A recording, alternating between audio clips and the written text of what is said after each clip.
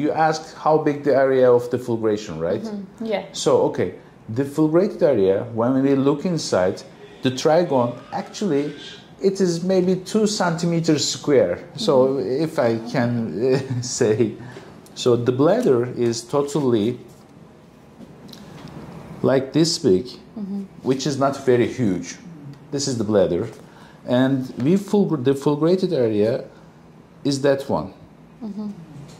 So it's like like this one, a fingertip, this one. So maybe this large area, and totally the bladder neck. We fulgurate all the bladder neck and the trigone area. And it's very interesting. And this area is always the affected part. Next to it, the bladder wall is always normal. Why it's not disseminating from this part to this part? Or sometimes this part, the anterior bladder wall, which comes into contact with the trigone when the bladder is empty, sometimes this part is also affected. Usually the inflammation here passes to that part if the inflammation stays too long. Then all the bladder may be affected, like interstitial cystitis. In your case, bladder was healthy.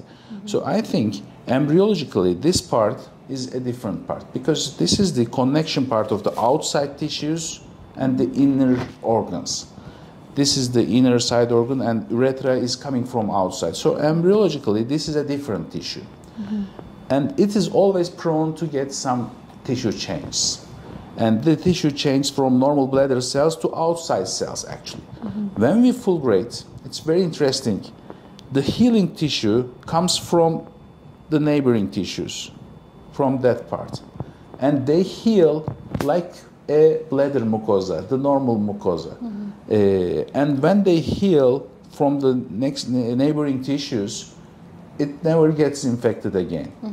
I see many cases after my fulguration, after the fulgurations of other centers, when I go inside, this part is the fulgurate part heals, and its mucosa now is very similar to the mucosa of the normal bladder. There may be some remaining parts around. I fulgurate these parts if there is some symptoms, but the trigone, when we fulgurate, like you asked, it's a this size area. It heals like a normal bladder wall, normal bladder cells. So it will be resistant to future infections, hopefully. Okay. Yeah. You mentioned the interstitial cystitis, because in the UK, that seems to be, if you don't respond to short course of antibiotics, I was slapped with that label. That's why we came here, because a urologist in the UK that was on our, normal health system just said, "Have you heard of painful bladder syndrome?" And that would have been my label for life then, and that would have been what I would have had to have lived with, which is why you just start scrambling to find other options, because you don't want to, live like that forever. But so what is, in your view, what is the difference between an embedded infection and this interstitial cystitis, painful bladder diagnosis that a lot of women, like for example, I'm just on a Facebook group there, and if you don't research yourself, there's so many women who just believe that you can't drink alcohol, can't have coffee, can't have spicy food, can't have sex, can't, just debilitate themselves because they think this is their, diagnosis. So what would you say is your difference between those two? Yeah, actually, I believe there is some connection between interstitial cystitis and chronic cystitis. In interstitial cystitis, the bladder capacity is decreased, and it's a very difficult situation. And when I do cystoscopy, with normal cystoscopy water pressure, the bladder cracks, tears happen, and bladder bleeds from everywhere. This is an interstitial cystitis, or a chronic bladder problem, very chronic bladder problem. This may be caused by chronic cystitis or without chronic cystitis. It may come out for other reasons, immunological reasons. But if the lady has the beginning of the disease is with infections, if she had some infection, then cured with the antibiotics, then had infection again, cured with the antibiotics, So if she had some response to antibiotics, so it is related to the infections. It has some connection, some bind with some relation with the infections. So this lady is curable. But if the lady has no response to antibiotics, it has no relation to infections, it started one day, her bladder capacity decreased, and she goes to toilet too oftenly, and no antibiotics is helping her anytime. This is a pure interstitial cystitis. Okay. So bladder fulguration, in the literature it says half of the patients the fulguration also helps, but only 50%, half of them.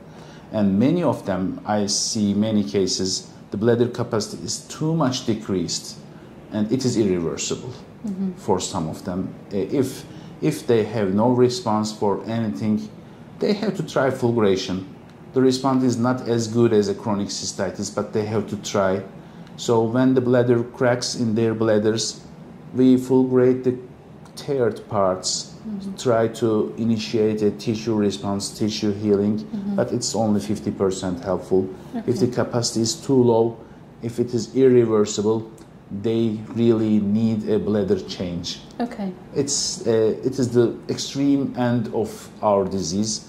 I believe if chronic cystitis is untreated, it goes to interstitial cystitis. Okay. But as you, in a very short time, understand, urology world is making a great mistake.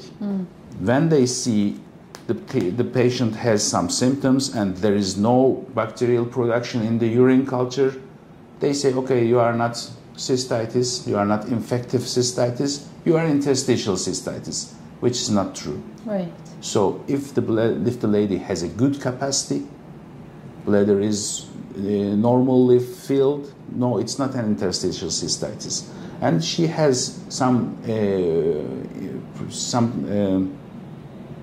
help from the antibiotics, it is mostly related to infection. Okay. So the thing is here, our leukoplakia site, even there is no infection anymore, no bacteria, nothing, when the urine touched to this part, she has the symptoms. Right. And when she goes to doctor, there is no bacteria. No. The bladder has like an ulcer in the stomach. It is always having some irritation. And when doctors see there is no infection in the urine culture, they say, okay, no, this is not infection, this is interstitial cystitis. So some of these ladies have the problem in the trigone. But some of them, the real interstitial cystitis, have the problem in all of the bladder wall. Yeah. And unfortunately, this problem, chronic cystitis, also disseminates into the bladder at some point.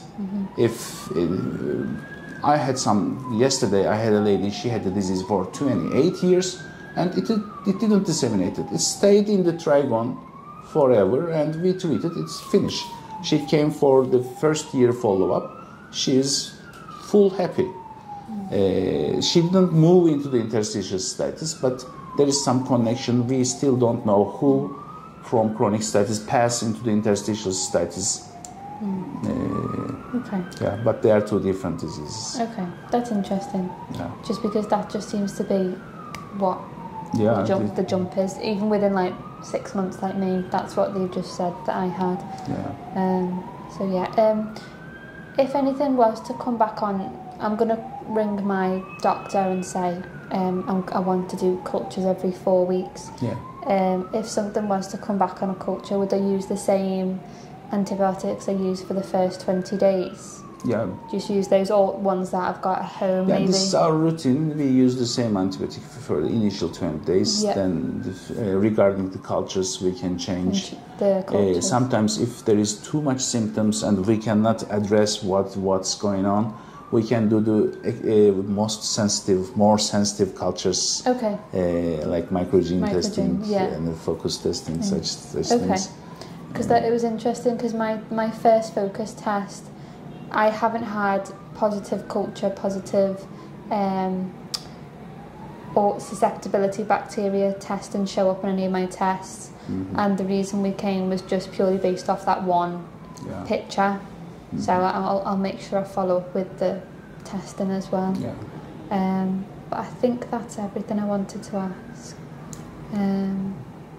Yeah. Yeah, I think that's it. It's a low-grade heart disease. It's not easy to clear your mind totally. And all of my patients who totally cured, they cannot believe at the initial months. They will totally believe. It's very difficult psychological situation. Yeah.